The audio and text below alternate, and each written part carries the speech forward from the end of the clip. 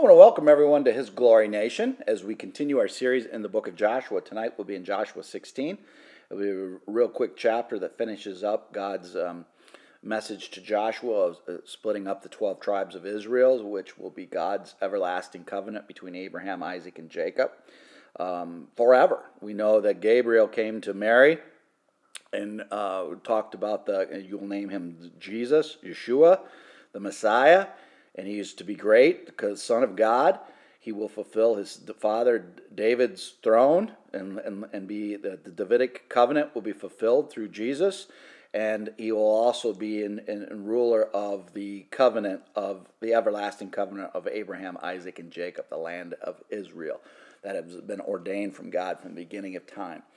As we always do, we pray that the Holy Spirit will come down from east to west and north to south to be the true teacher and the living Word of God, which is our Savior, Christ the Lord. Again, Joshua in Hebrew means Yeshua. This is a foreshadowing of the real the Yeshua Christ, the Messiah, who's coming down as the King of Kings, Lord of Hosts, in the second coming to issue in the Davidic covenant, which he will split up the land, and this will be God's land forever. When God says everlasting, he means everlasting. When he says Abraham, Isaac, and Jacob will have the land forever, that means eternity. When he says David, they'll have a king on it forever, yes, there will be. And that will be Jesus Christ, will be the King of Kings, Lord of Hosts, forever. And verse 1, and the lot fell to the children of Joseph from the Jordan by Jericho, to the waters of Jericho on the east, to the wilderness that goes from Jericho through the mountains to Bethel. And that is, if you look at the head, there's actually a crown. They call it the crown of Joseph. So if you look at it in an area, you can see the crown. And again, Manasseh and Ephraim got half portions of Joseph, but you'll see the crown of Joseph on some maps. And you'll see Yasser actually has a dipping of his toe. It's fulfilling a couple biblical promises or prophecies in Genesis when Jacob was giving promises to the 12 tribes, and Yasser will dip his toe in oil, and on the crown of Joseph will be a great treasure. And then went out to so Jericho to the east and to Bethel, and went out to Bethel to Luz, passed along to the border of Archedites to Atturis, and went down to westward to the boundaries of the Japhilites, as far as the boundary of the lower Beth-horon to Gezer, and it ended at the sea. Lower Beth-horon and Gezer up in that area, so that will also include the valley of Megiddo. That's where the end time coming out will be. Armageddon. There's a beautiful valley there. You can see I've been up on Mount Carmel where Elijah rained down fire and took out the false Baal gods, and beautiful vision of the valley of Megiddo.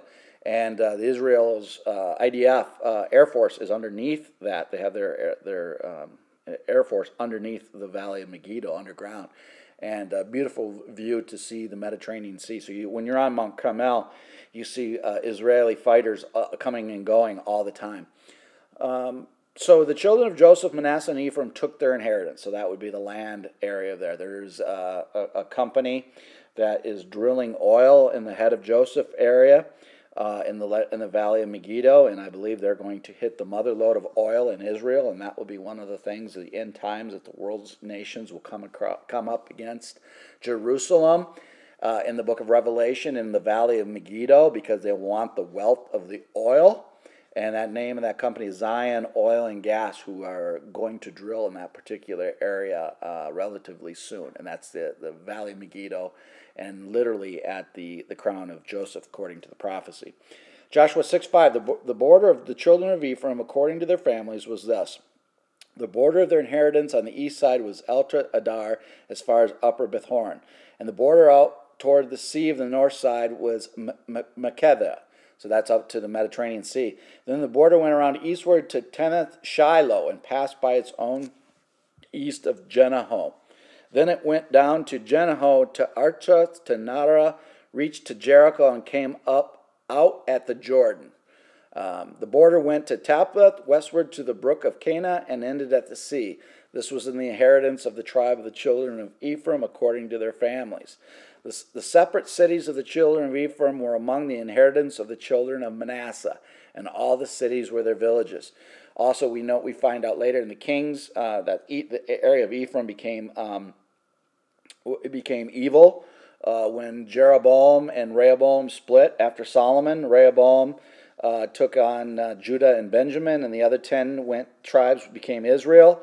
And Jeroboam did not want them to go to the festivals in Jerusalem, fearing that they would turn and go to the king Rehoboam. So he set up false gods and false priests in the area of Ephraim. So Ephraim it seems like it gets a backhand from the Holy Spirit a lot. The same as Dan, because in Dan were areas of idol worship as well. Verse 9, the separate cities of the children of Ephraim are among the inheritance of the children of Manasseh, and all the cities were their villages. Verse 10, and closing out Joshua 16.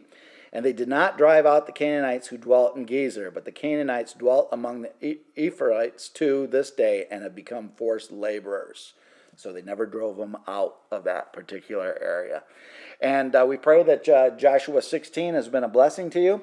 And may the God of Abraham, Isaac, and Jacob bless you always. Until next time in Joshua 17. God bless.